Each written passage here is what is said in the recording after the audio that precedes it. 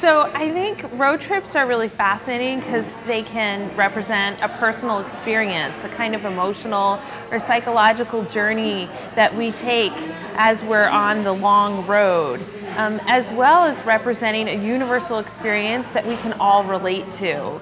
So I was inspired to curate this exhibition based on my own experiences of taking various road trips over the past 15 years, ranging from cross-country to the more fun-filled weekend trip to Santa Barbara. And at the same time, I was really noticing works by artists that dealt with road trips and thinking about all the different ideas that they explored and how their ideas related to my own experiences. I think that the photographs are probably what you would most expect to see. There's a lot of scenes of views of the road, the vast landscape, and all those landmarks that we associate with the road trip.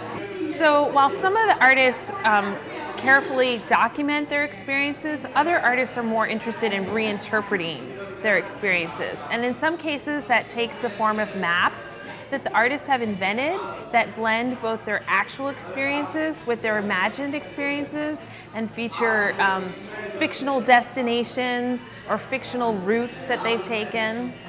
And then there's another group of works that really get into what is the experience of being on the road. For many years, people have taken to the road out of necessity.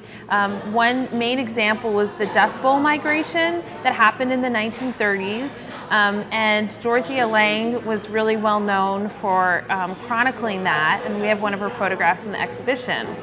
And today's artists are continually interested in issues of immigration and migration and how that relates to the road. I hope that this exhibition will inspire people to take their own trips as well as to reflect on the journeys that they have taken and see, do they share common experiences with what the artists have identified or what are the new ideas that they have to share about their own experiences.